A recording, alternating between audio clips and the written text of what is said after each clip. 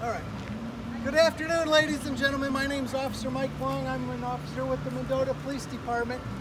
And this is Officer Daniel Hernandez, and he volunteered today.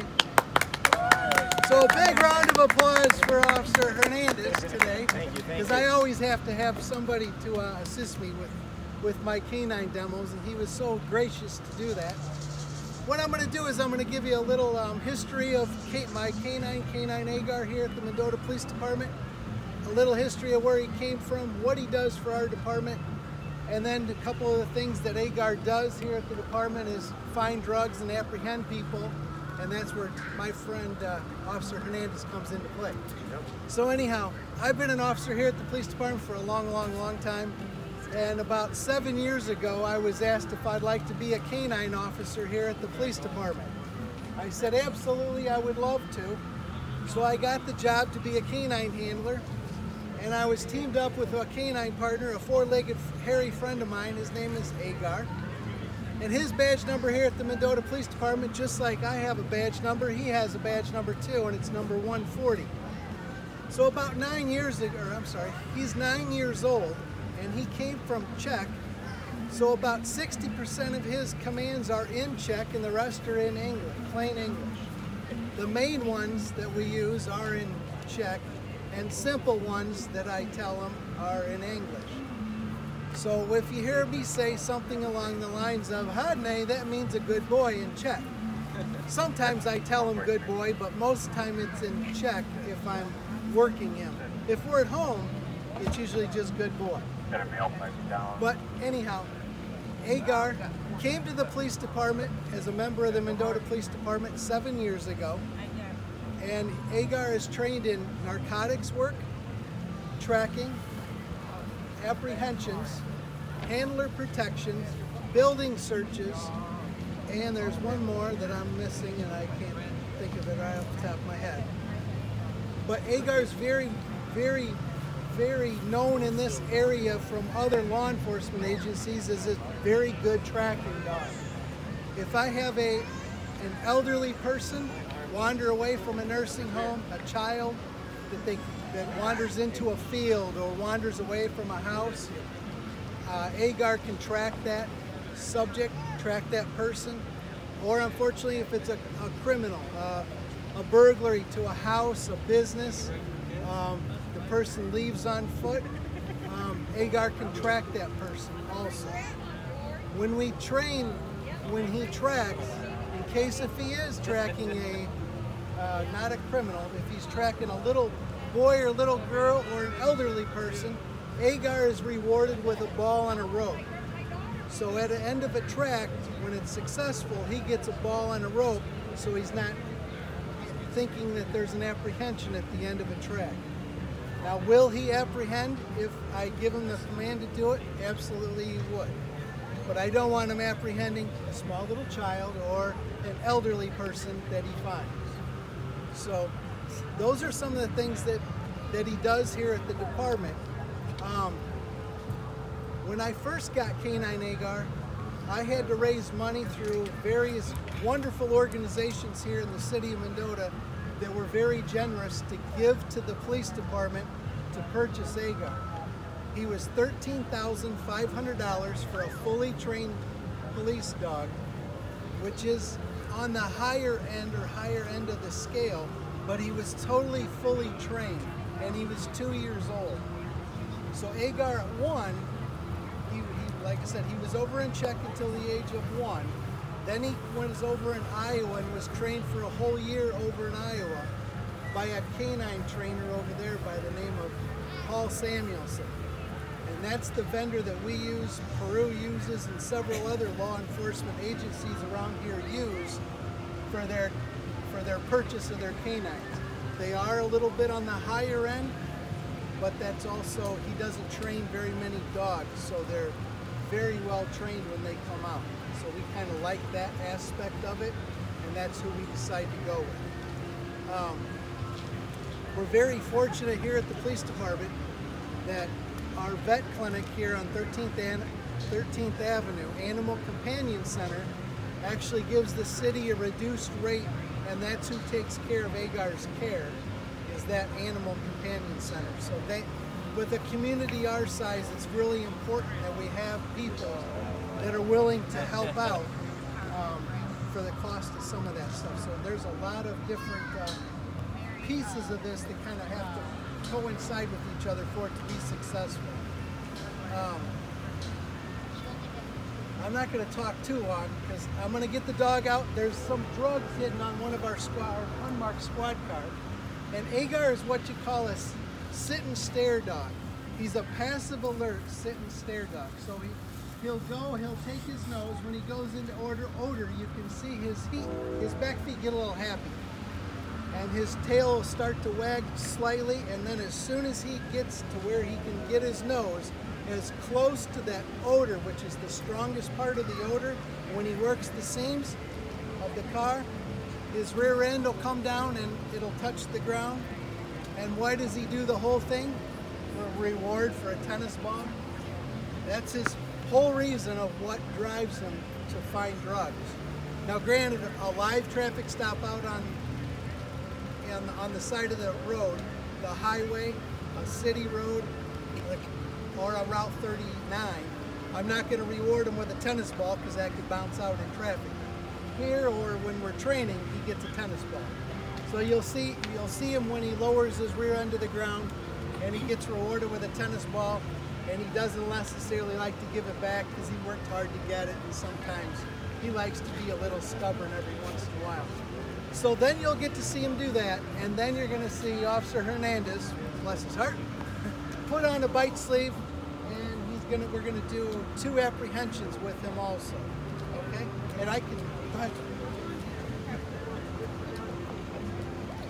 In the state of Illinois, I had to be 4 weeks, 40 to 60 hours a week for 4 weeks until I was state certified to be trained. Good question. So I'll get him out, we'll walk the car real quick, and then I'll have you put on the sleeve. You guys ready? Yeah.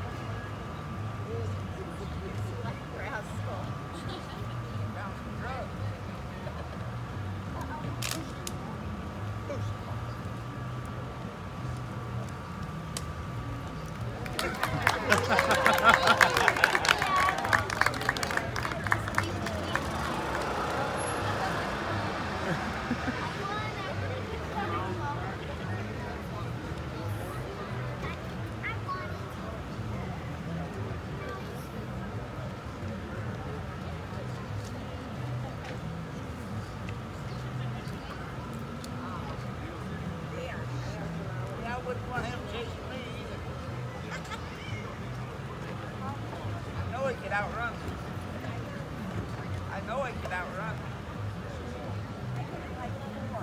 That's what you guys need to do if you want videotaping.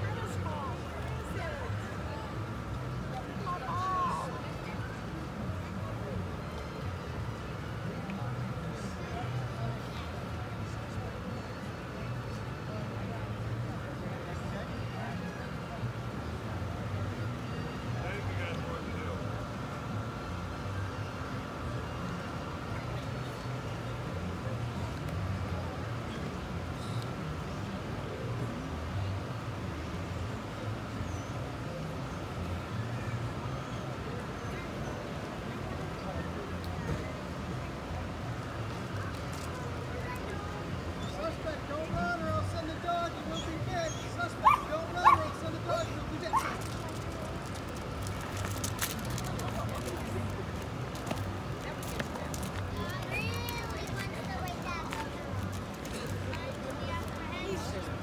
Agar.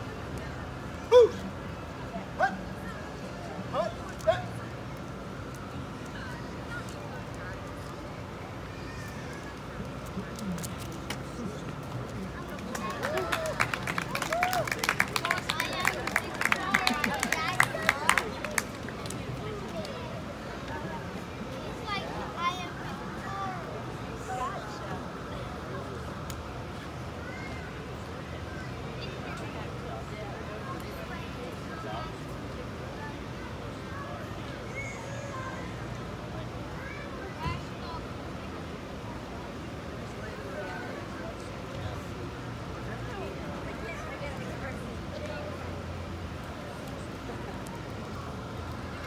These dogs, when you think of a dog biting somebody, you'll think of somebody, a dog like mauling you. If you noticed, he bit, he grabbed a hold and he pulls down. That's how they apprehend somebody. Until we get there, give him the command to come off, and then we just cuff the person out. So he's not trained to maul or to keep biting. He bites, holds, and pulls down. A little bit of a difference. One of my main jobs as a canine handler is to be his best cheerleader ever. So I have to make things like training fun for him, and I have to reward him and be happy and excited. And when you're tired after a day of work, and sometimes it's not the easiest thing in the world, but in order for him to perform well, I have to be like that. That's just the way that it works. Now when he walked the car for the drugs, I don't know if we've done this so many times now that he knows he's going to get to apprehend somebody, and that's a lot more fun for him than walking that car. I have no idea. It's the corn dog. But I would love to be able to get him out and do it again, but I'm going to try it.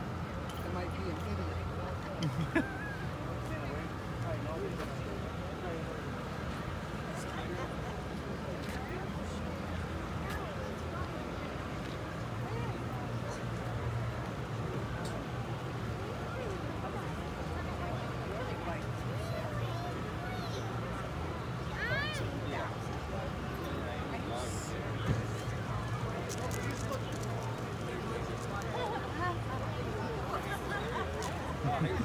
I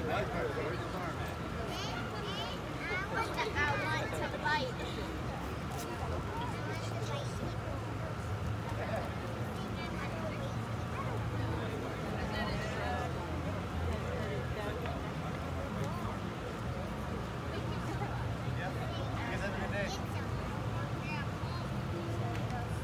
Better man than I am. No, he just wants to bite. Well, it's funny, I practiced 2 other cars earlier today, nobody around, he was fine. But anyhow, like I said, I think we've done it enough. He knows he's going to get an apprehension, so I think walking a car may not be what he wants to do right now for some reason. And it was the same as last year. Yes. Agar lives at home with my wife and I and the family. When he's at home, he's on code green. He's like lackadaisical like I am. The minute I take him and put him in the back of that car, he owns the car and he'll let you know he doesn't like you coming anywhere near his car, and he doesn't like anybody. When I go on vacation, my wife and I and kids go on vacation, I have 3 people that can watch him. He's never been in a kennel somewhere else. I've had him ever since I've had him for the last 7 years. And those 3 guys take care of him, and he stays at home.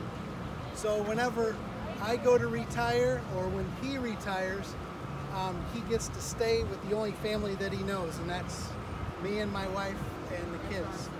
So that's a wonderful thing. Once he retires, I will, yes. I'll be on the other side. I will. So, I'm sorry? Be right here, Grandma. There's no particular age. His hips are starting to get a little weaker in the back end a little bit. When he sits, he's got to be a little gentle with his left back hip. But overall, he's in pretty good health. But he's 9. Oh, he's 9. He's 9 years old. No, I just get to take care of him.